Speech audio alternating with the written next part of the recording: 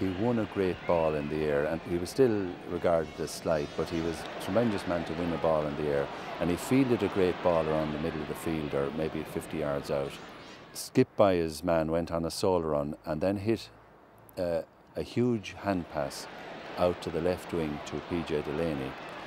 Now he continued running towards the goal. PJ got the ball and sent a screamer across the goal on the ground, and DJ met it on the volley with his left hand off the ground.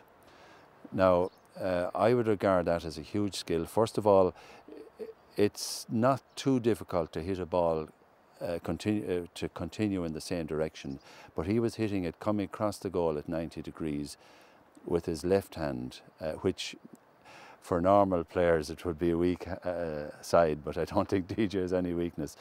But he hit it, I'd say on about the 14, a screamer of a shot, which in itself was tremendous skill. But the ball hit the crossbar at probably 120 miles an hour, and he just flicked it on into the corner of the net. He was in his handball days, so he passed the ball around 50 yards to PJ Delaney, who crossed it in, and DJ was running across the 21-yard line, and on his so-called weaker hand, he pulled on the ball as it was coming across, travelling across very fastly.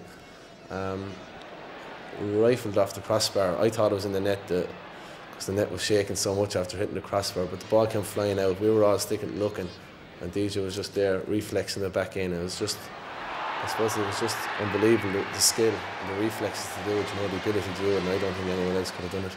Who else would be following up the ball, hits the crossbar, and then is coming back at maybe 60 miles an hour? Still Carey is able to turn in a flash of an eye and hit it. You know, he is God. Clare were at the height of their power at the time, and DJ was at the height of his power. And we did everything possible off the field, on the field, including myself, to put him off his game. But he still, in that game, got one of the greatest goals I've ever seen. You know, he took on Anthony Daly, tried to take him on, Brian Lohan, and he was at an angle, and he just stuck the ball in right underneath the crossbar at the far side of the goals. An unblockable shot. He was out of the game completely, but he still did something in the game that showed that he was a total genius. You know, that's DJ for you. Kilkenny were beaten that day, and DJ that year probably had his greatest year one of his greatest years for Kilkenny. He actually brought them to an All-Ireland semi-final, nearly single-handedly. And I think, you know, that just, it proved everything for me that he was just special.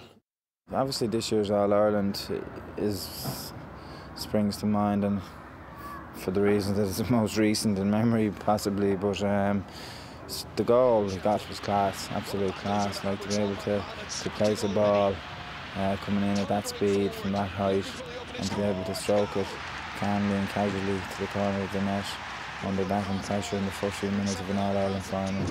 It really shows that and highlights that the guy has nerves of steel, you know. And the second moment was obviously the point. He clipped over in the second half without having to catch the ball. He just struck it off the bat after, I think it was Ollie Baker, he sort of led on a merry-go-round for a couple of seconds prior to that. I think that sticks out in my mind as possibly the greatest score I've ever seen in Croke Park. I have one unfavoured moment. He took 147 steps in the Leinster final of '91 to beat Wexford. That's my unfavoured step. No, I think it was about 5. Well, maybe we gave him a bad habit there, because the lads used to always complain to us about the steps DJ took with the field here, but we used to always say they were small ones, you know. But lads have said that was one of his best goals, and I've heard it said that was the best football goal of the year, because if you watch it very carefully, he not only kicks it properly, but it hits the left stanchion of the corner of the net. So it was probably a contender for both football and hurling goal of the year.